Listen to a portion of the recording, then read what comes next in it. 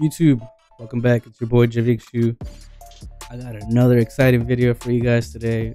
We're going to be looking at the skills for both Zayda and Maggrat.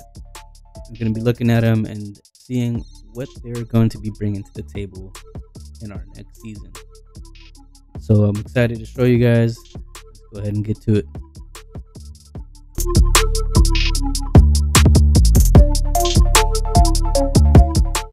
Alright guys, welcome back.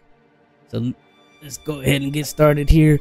We got the two new heroes, Zayda and Maggrat. We're just going to be going over the quick skills and see what we think initially. So for Zayda here, honestly I do like her design. Kind of gives like that pirate vibe to her. Maybe like a gypsy. Pretty cool. Let's go ahead and dive into it. Her first skill is Shining Star Shoot. It is a passive skill, kind of like Tohar's passive skill, and hers. When Zayda Legions deals normal attack damage, they gain 1 stack of Dawn Watcher marks for 5 seconds, up to 10 stacks, maximum 1 stack every second. Each stack of Dawn Watcher marks increases normal attack damage dealt by 4% and march speed by 1%. Wow, okay, so if we have her maxed out, her thing's kind of crazy.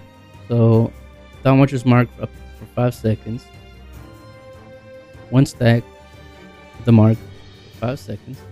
Maximum 1 stack every second. A max and up to 10 stacks. So imagine if you have the full hover maxed out at 8%. That'll be 80%. 80% of normal attack damage bonus, which is insane. And then you're adding 20% march speed, which is, now we know why her mobility tree comes in.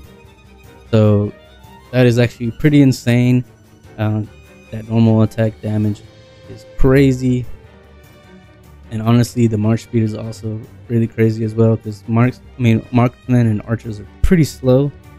I think we all can say that confidently. They are pretty slow, so that march speed bonus is going to come in very nicely. Her next skill, Decisive Duel, is another passive skill. When Zayda Legion reaches maximum amount of Dawn Watchers mark stats, they deal 4% more damage and receive 5% healing. So once we get the max amount, like 80%, we're gonna deal another 10% damage dealt bonus on top of the 80% normal attack.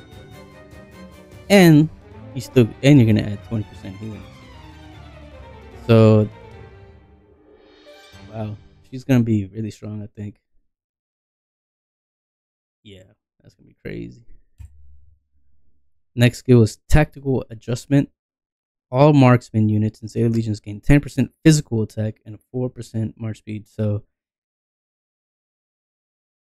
get this to 5, you get a 30% physical attack, and then you're adding another 10% march speed bonus on top of the 20% over here. So yeah, she'd be pretty quick on the field.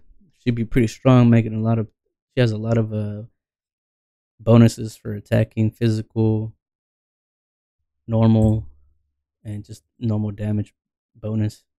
So she sounds pretty strong, honestly, already. And her last skill here is Silver Tongue. When Zayda Legion deals normal attack damage, they gain 25% chance to gain normal attack focus, increasing the normal attack crit rate by 10% for 4 seconds. So leveled her out to 5, and you have 25% crit rate bonus for 4 seconds.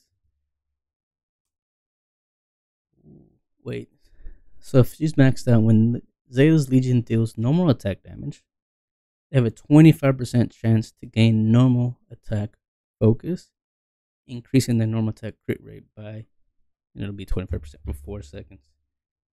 That's not bad. That's not bad. And her awakening skill is Zayda's Legion gains 3 stacks of Dawn Watcher's Mark upon entering battle. So, awaken, you're already going to start with 3 stacks, which will be,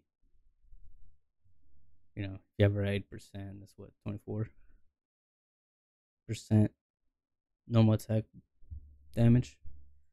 So, I mean, guys, she sounds pretty powerful, I think, personally. So, and she sounds like she could has good synergy with anybody, any Syndrion, maybe Freygar. I know she does a lot of normal attack. So does Syndrion. Here, where is it? I don't know. Maybe the rapid fire won't take effect, but she should be good. She should be a good pair with anybody, in my opinion. So let's go ahead and take a look at the next hero.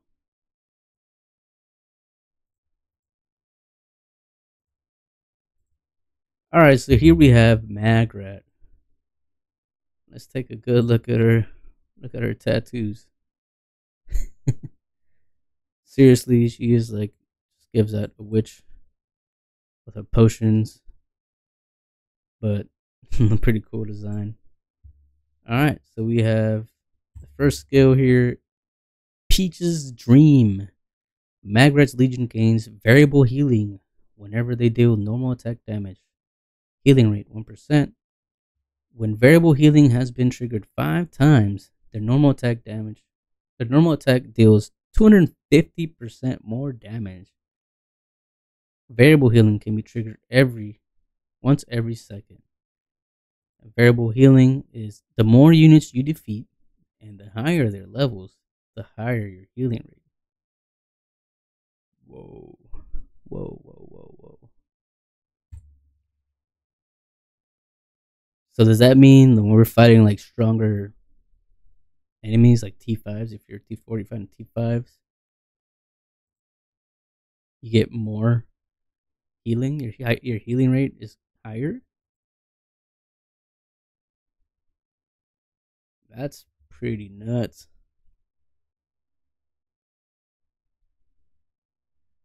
And then when variable healing has been triggered 5 times, their next normal attack deals 250 damage. But if you get that max out, you get 450 damage. Dang.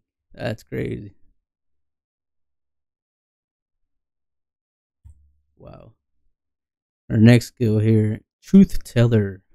Whenever Magrat's Legion gains healing or variable healing, they have a 30% chance to gain 20% attack or 40% attack for 3 seconds. So whenever you're doing the variable healing, you have 30% chance to get 40% attack for 3 seconds. A little attack bonus there. Spore Stupor. All marksman units in Magrat's Legion gain 5% more normal attack damage and gain 5% HP. So more bonuses. This is a normal attack bonus, 15% bonus, and a 20% HP bonus, making you just a little bit more tanky, making you survive a little bit longer out in the field, which is always good. And the last skill is her Garrison skill. When Magrat's Garrison army is in the city or stronger, they receive healing for every 10 seconds. Healing factor is 50 and gain 4% attack for 5 seconds. So that's a total of 200 healing factor every 10 seconds and a 10% attack for 5 seconds. So honestly, I mean, if you think about it, you can just go 5-5-5, and you don't even have to touch the last skill, and you would be set with Magrat. Let's look at her awakening skill. Toadstool Stew. Before looks like after awakening, Magrat's Legion gains variable healing whenever they deal normal attack. Healing rate 5%. When variable healing has been triggered 5 times, their next normal attack is 500%. more damage. Variable healing can be triggered every second. So you're getting a 50% increase to the next skill, the next normal attack, which is not. I mean, any extra bonus to your attack is always great. But I mean, honestly, you could have her at 5 5 5 1 and be done. I mean, just like unlock the first three skills, get them all to 5, and you're all set.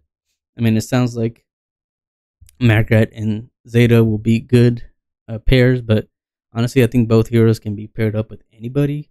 You can mix them up with Syndrion, Freygar.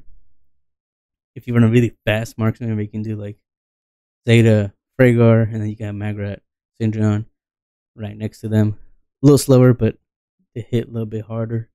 All the bonuses from Zayda's normal and physical, normal attack bonus. It's gonna be crazy out in the field, guys. But that's your first look at them. Let me know what you guys think. There's nothing about the new artifacts, so I can't show you guys that just yet. But let me know what you guys think on the skills. I think, me personally, I mean, they both look very, very strong just from the skills. But we'll have to test those out on the next season when they come out. But maybe they're the new meta. I mean, I think personally they can mix and match with the other two marksmen, so that's always good for the game. You don't want to just have the two new heroes always be paired up with each other. But let me know what you guys think on the comment, guys. I think it'll be great. And I'll catch you guys in the next one. Peace.